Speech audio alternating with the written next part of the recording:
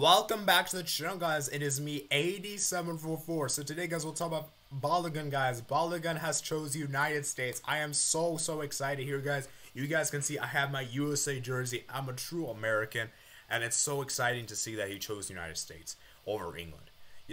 And I'm very sorry the news. We're doing this a very late video. I have had work all day, which is the reason why this is coming out so late. I've been so busy, orientation, everything, and I just haven't had the time, So I wanted to go ahead and do a quick video upon this. So like I said, guys, if you're new on here, consider that like button, hit that subscribe button as well. Comment down below your thoughts, comment section below, guys, and obviously subscribe if you're new. So Balogun, man, this is huge.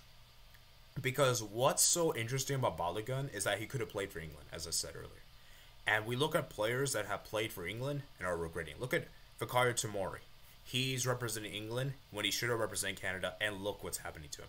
His England international career is probably dusted. He's probably not going to get selected by Gareth Southgate because he thinks that because of the center backs England have, you have Maguire, Stones, then you have Gay as well, and then you also have some other players. And I just feel like for England in particular, for USA in particular, man, this is huge. Because Balogun for sure will get game time here in the United States. Because our current striker depth is horrendous.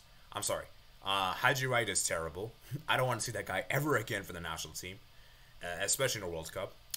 I don't want to see Jesus Ferreira. That guy is terrible for the national team. And I don't want to see Josh Sargent. These players are simply not good enough.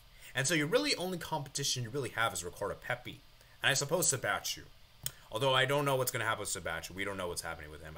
To be honest with you, I don't really know if he has a future with the United States.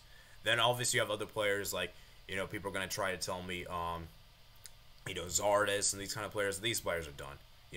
We've moved on from these. And so basically we have three good strikers. Pepi, and Balogun, and who's that third guy?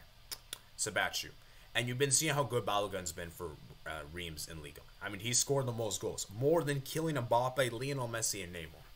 And I know it's the French league. I know people are not going to care about this too much. But the fact he's been outscoring those kind of players and that kind of league is very interesting. So, like I said, man, I'm very excited for the news. I hope this is amazing news, man. And like I said, man, he could have represented England and regret his life. Because we all know Kane, Rashford, Danny Ings, Tammy Abraham, and so many other strikers will get more preference over him. He's just not going to get picked. And, I'm so glad he made the right decision because, like I said, man, representing the United States could be very huge for his international career. So let's see what happens, man. I hope he gets selected for the upcoming Gold Cup that we have in the summer. And yeah, like I said, man, let me know your guys' thoughts in the comments below, guys. Like I said, guys, if you made it this far, please consider that like button, hit the subscribe button as well. Comment down below your thoughts, comment section below.